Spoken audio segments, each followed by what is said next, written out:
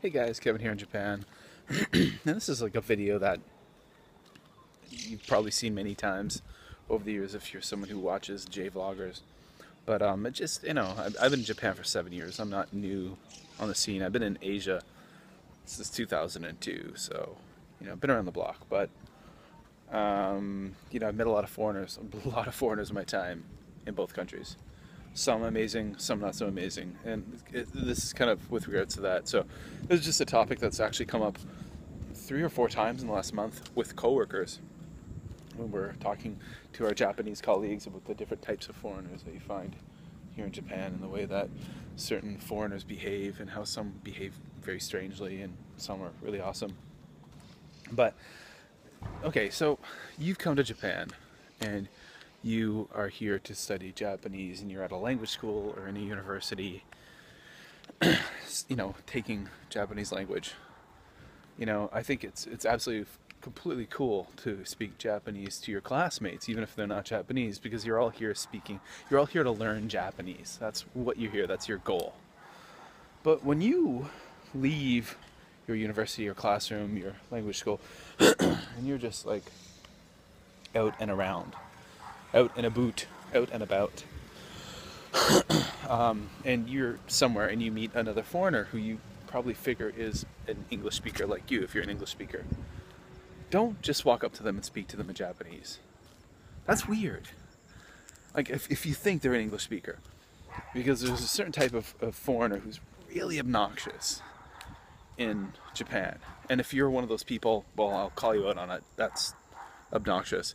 But the type of person who walks into a bar or a restaurant or a club and you see you're from America or Canada or the UK or Australia or New Zealand or whatever it may be, you're a native English speaker, you're working on your Japanese is pretty good, you see other people who are English speakers and you walk up to them and just speak to them in Japanese. That's just weird, man. That's weird. It's weird, and it's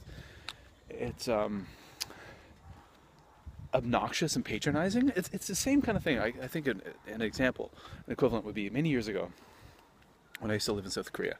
Around the time when I met my wife, I was quite a gym rat. I was a really big guy at the time, quite stocky.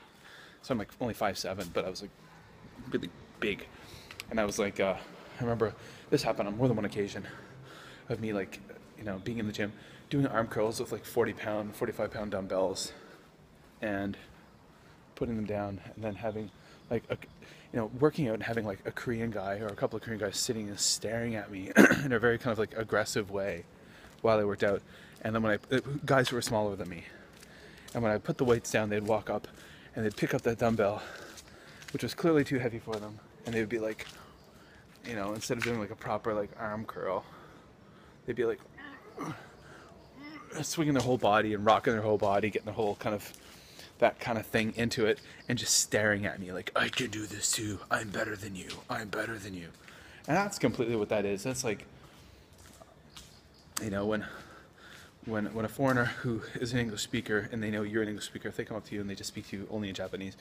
And this happened to me a couple of times. I remember being one time in a bar years ago with one of my friends who lives here, who's been here for much longer than me and speaks Japanese extremely fluently. He's Canadian as well, and we were in a bar, just the two of us, and some North American guy, because he had a North American accent, came into the bar, and we're like, hey, what's up, man, how you doing? And he just looked at us and just spoke to us in Japanese, and we're like, no, it's okay, you can speak to us in English.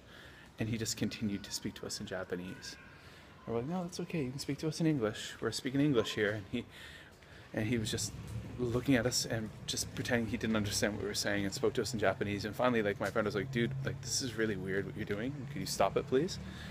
Because you don't know that person's situation. Maybe, the person you're starting a conversation with, you're speaking to in Japanese, maybe they don't speak Japanese. Maybe they've only been in Japan for a few weeks. Maybe they work at a job where they don't use Japanese. Maybe they use Japanese all the time, and this is their opportunity to go somewhere and meet people, and for them to take a mental break, and just speak their own language.